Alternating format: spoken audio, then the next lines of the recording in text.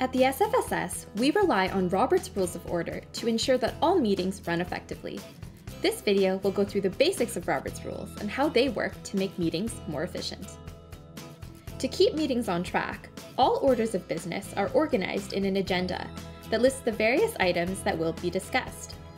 At the beginning of our meetings, members will vote on the adoption of this agenda.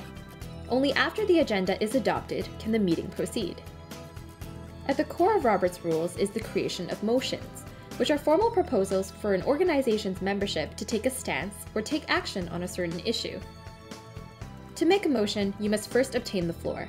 To do so, you must wait for the chairperson to call on you after the last speaker has spoken. When making a motion, ensure that it is clear, concise, and stated in the affirmative.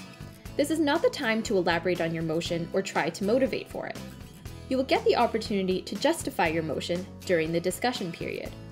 However, before discussion can begin, another individual must second your motion. Otherwise, it is lost.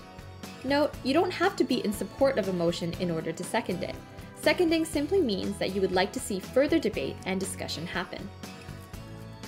If your motion has been moved and seconded, it is placed before members for consideration and debate.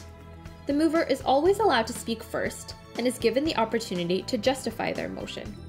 During discussion, only one speaker may speak at a time. At any point during the discussion, an individual can move to amend or modify a motion saying, "I move to amend the motion," followed by the changes they wish to make. After all discussion and amendments have taken place, members will vote by a show of hands whether or not they support the motion. If the majority of members vote yes, then the motion passes.